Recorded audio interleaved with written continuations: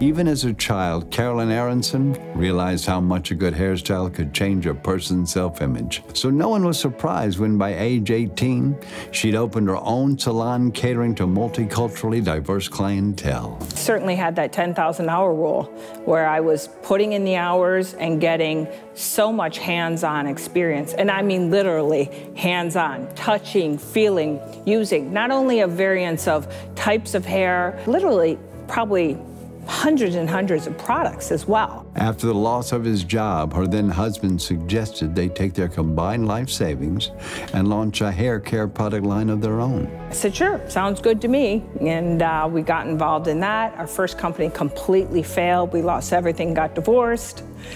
I think there was quite a few lessons we learned from that.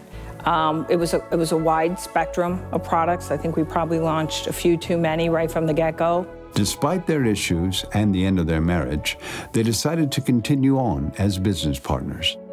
We did not quit. Even though we had, lost pretty much our entire life savings, we continued on and we started over completely from scratch. Carolyn spent the next year perfecting their first successful product. It's a 10 leave-in conditioner.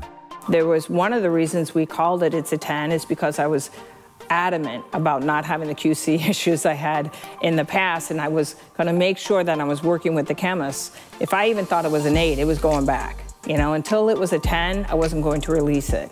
When I was up against Procter & Gamble, Unilever, L'Oreal, I mean these massive, massive companies with huge budgets, I knew that my juice in the bottle better be a whole nother level. With no money for marketing, they began offering their product to salons to try on their clients. Popularity quickly grew. And it literally just rippled and snowballed across the United States. And they opened up DC after DC quite quickly. We were selling over 13 million bottles a year just in America of this particular SKU. After 10 great years, the two decided to go their separate ways, and Carolyn bought her partner out. Being the sole owner of a company and really figuring out where to take it from there during a very volatile process. And on top of it, turning around and putting a lot of debt onto it can be an extremely risky venture, especially for a brand that's 10 years old. Carolyn knew she needed another partner, and after lots of searching, she came to the conclusion her husband, Jeff Aronson, was the best fit. And I wasn't so sure. Truthfully, I wanted to work with an ex or a husband again. I mean, I had a bad experience with that in the first place, but I knew his brilliance and I knew his capabilities. And I was like, pushed back, like, wait a minute, I don't know if it's a great idea, but I work with my wife. We actually negotiated over it. We had a hands-on negotiation. And I told her the only way that I would agree to come on to the company is if she would agree to come out from behind the shadow. Jeff felt they needed to focus more on e-commerce and believed making Carolyn the face of the brand would help them stand out. E-commerce naturally, just had become such a huge part. In our industry, ironically, for being such a progressive industry, and the beauty industry was a little behind in that department.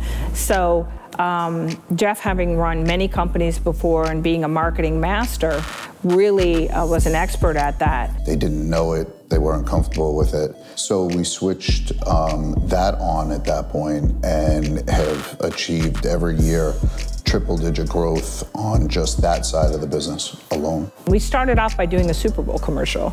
So, you can't, that was kind of my coming out party when I first bought the company. It was an expensive coming out party. It happens to have worked out beautifully. I've revamped the entire company in a lot of different ways. I'm adding a makeup line called Be a 10. I'm adding a hair extension line called Extension.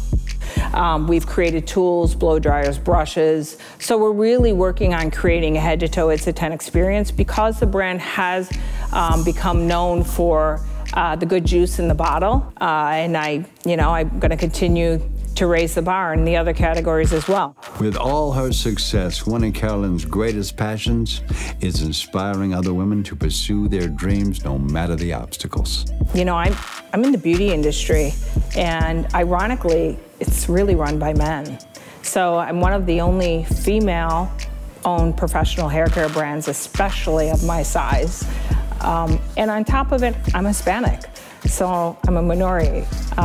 This industry can create billionaires, and that's very, very unusual for self-made women. So it's incredibly empowering.